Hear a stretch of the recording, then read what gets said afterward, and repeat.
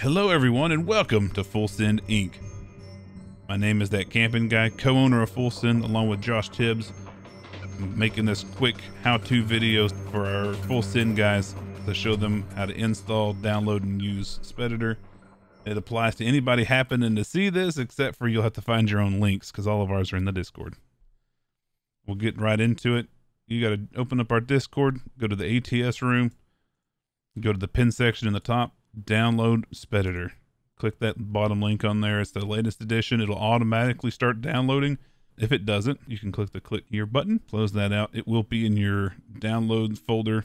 You can see it here. You're going to right click and go to extract files. If it doesn't have that option, you need to download an unzipping program. I recommend WinRar. There's a copy of that in our Discord and the ATS room as well. You can click the night link here.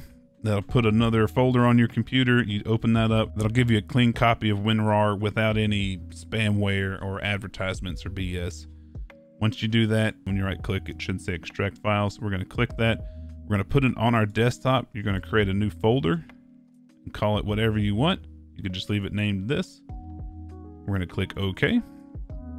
Close that out, and then you will see it here on your desktop. All we're going to need out of this is the Virtual Speditor on the bottom. We're going to make a shortcut for this. Right click on the icon at the bottom, Virtual Speditor, go to Send to, Desktop, Create Shortcut.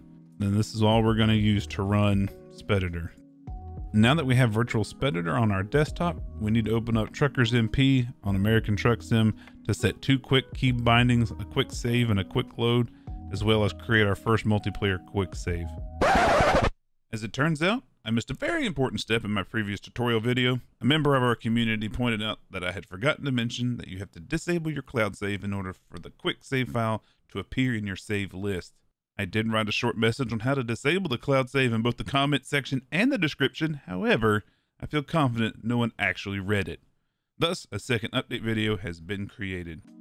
To disable the cloud save, all you need to do is open American Truck Simulator, click Edit on the right side, and for many of you, next to the word Use Steam Cloud is a silver check mark. Make sure you uncheck it and click OK and apply. From this point on, you can follow the rest of the video. Everything will make sense. Your quick save will be in the save drop down. Have fun with the rest of the video. Here we are in the main menu screen. Click Options, Keys and Buttons. Take the slider on the right, drag it all the way to the bottom. At the top, you have a quick save and a quick load option. You need to set this as number 1 and number 2 on your keypad on the right side of your keyboard. You just click the location and hit number 1, click the location, hit number 2. Now we have to create our first quick save. We just need to move a little bit in the world, across a parking lot or across the road, doesn't matter. In this case, we're just going to drive forward.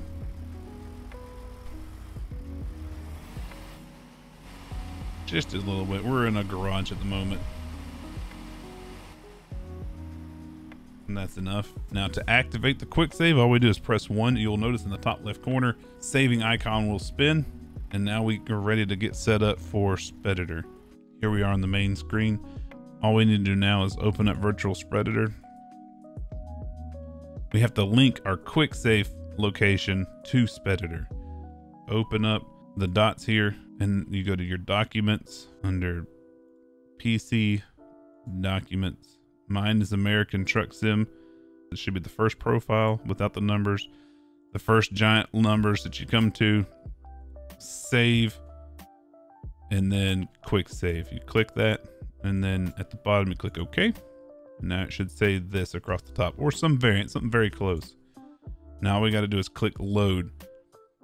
This is pulling in all the information from American Truck Sim. Here's your main page for Virtual Speditor. You don't have to shut your game down to use this screen. You can see it running in the background back here.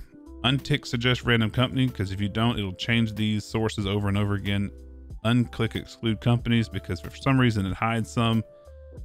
Change map selector to 138. Leave trailer selector alone. Country and company, leave those alone. This is the city that you want to pick up from. I'm currently in Roswell, New Mexico. Pick the company that you want to load in. This is Bitumen. The destination is where you want to take it to. We want to take this to Tacoma. The company is Gallon Oil. Here is where we pick our loads. Cargo is the loads that you're planning on hauling in American Truck Sim. We'll just pick one on random. Here's large tubes. This has 3 different trailer links. You can choose one of the 3. Leave urgency at 0.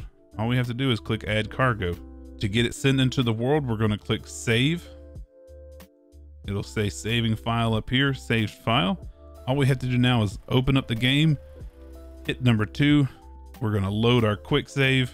Once you get loaded in, we're going to check to see if our load is present. Here's our load. You can see it here, Roswell to Tacoma on the right, trip all the way up to the top. It's ready to rock. I hope this is everything that you needed it to be. It's pretty straightforward. We'll be available to answer any questions that you have them. This is very centric to the Full Send guys. It does apply to any company, only you have to find your own links to the downloads. I hope you enjoyed it. If you did, feel free to comment, like, or subscribe to the channel, and we will see you all on the next one. Bye.